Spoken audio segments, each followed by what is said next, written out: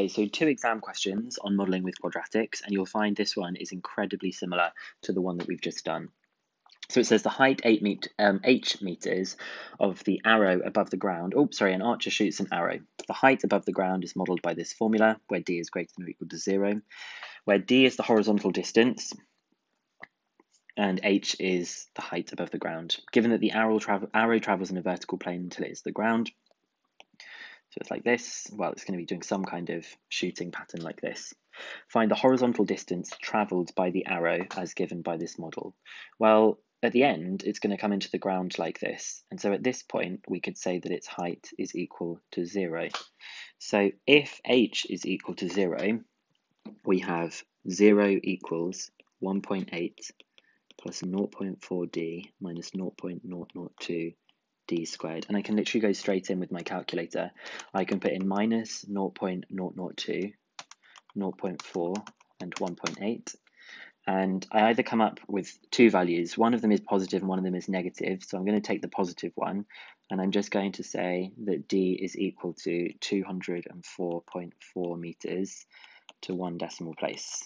Okay, so I can just squeeze that in here. It then says, with reference to the model, interpret the significance of the constant 1.8 in the formula.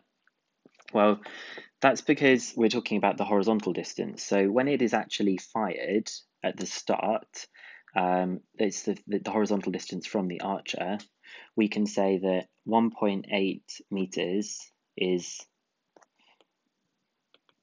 the vertical, is the vertical height of the arrow when it is fired. In other words, this distance here is 1.8 when it initially gets fired. It kind of makes sense. 1.8 seems like the right kind of height for a person as well. Then it wants us to do completing the square. So it's going to be really similar to that one that we've done before. So we have 1.8 plus 0.4d minus 0.002d squared. So I'm going to do minus 0.002d squared. I'm just going to write it in an order that I like. And I'm going to factorize by taking out this. So I'm going to divide by minus 0.002. So it's 0.4 divided by minus 0.002, which is minus 200. So it's minus 200d plus 1.8. So minus 0.002, that's going to be d minus 100 squared minus 100 squared plus 1.8. So multiplying out, that's minus 0.002 d minus 100 squared. And then I've got minus 0.002 multiplied by 10,000. That's minus 20. Oh, but it's a negative actually times by a negative here when I expand the brackets. So it is a plus 20 and plus 1.8. So when I put it in the right way round here, I've got 21.8 minus 0.002 d minus 100 squared. So A is 21.8, B is 0.002, and C is 100. Okay, so we've done that bit. It says it is decided that the model should be adapted for a different archer. The adapted formula for this archer is h equals 2.1 plus 0.4d minus 0.002d squared. So everything is the same, apart from this is 1.8 and this is 2.1.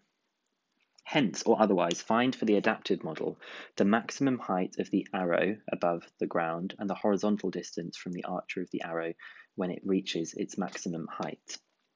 So the only thing that's different is instead of this being a 1.8 all the way, it's actually a 2.1.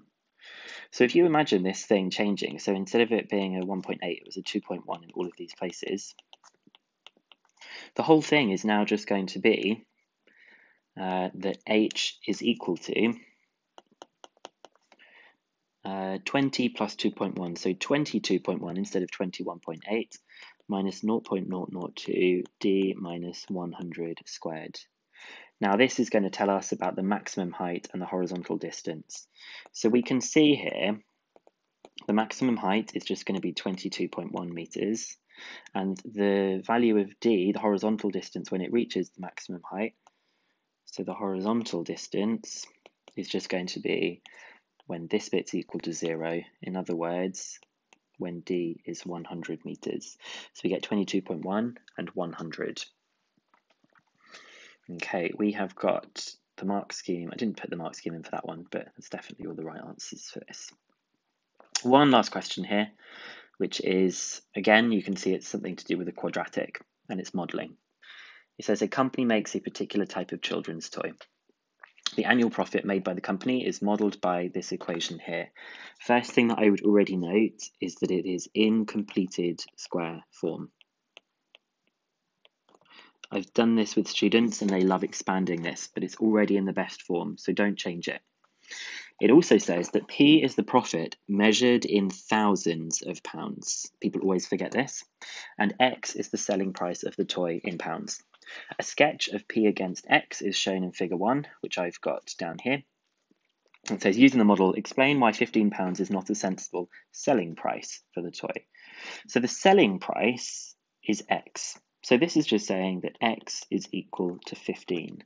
Let's have a look and see if X equals 15, what the problem might be. So if X is equal to 15, the profit would be equal to 100 minus 6.25, 15 minus 9 squared. So let's see. It's going to be 100 minus 6.25, 15 minus 9 squared, which is minus 125. It's not a sensible price because we want the profit to be positive. This selling price gives negative profit, i.e. a loss. So this isn't a sensible selling price.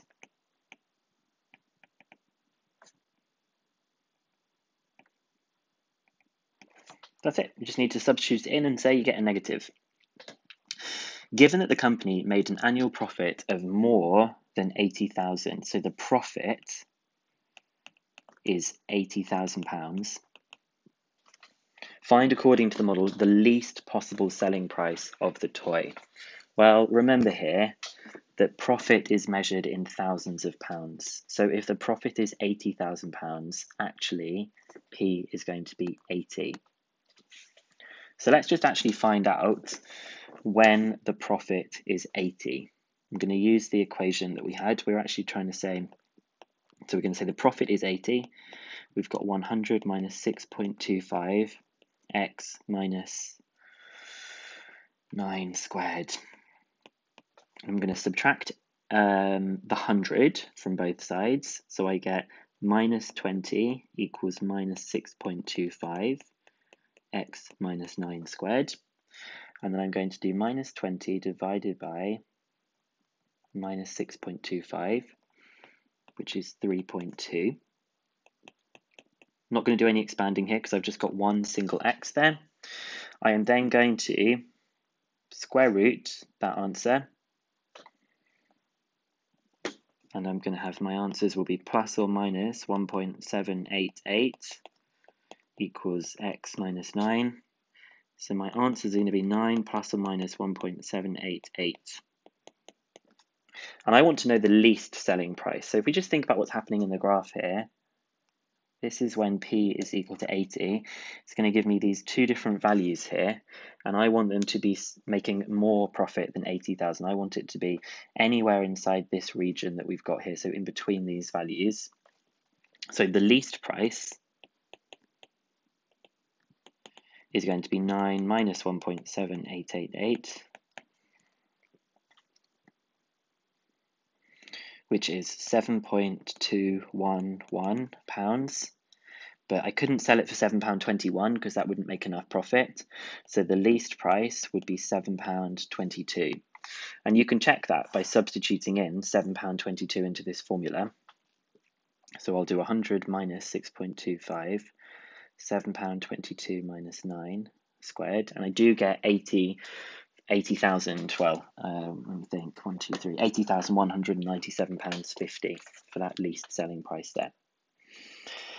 Okay, the company wishes to maximize its annual profit. State, according to the model, the maximum possible annual profit and the selling price that maximizes the annual profit. So this is B, and then C that we've got here. Well, it's already in completed square form. Profit is equal to 100 minus 6.25 x minus 9 squared. So the maximum profit is literally just going to be that P is equal to 100, which we should say is £100,000. And this occurs when x equals 9, i.e.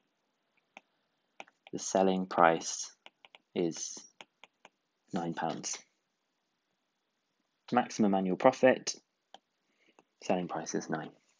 Okay, so that's all of chapter 2, quadratics. I hope those videos have been useful for you.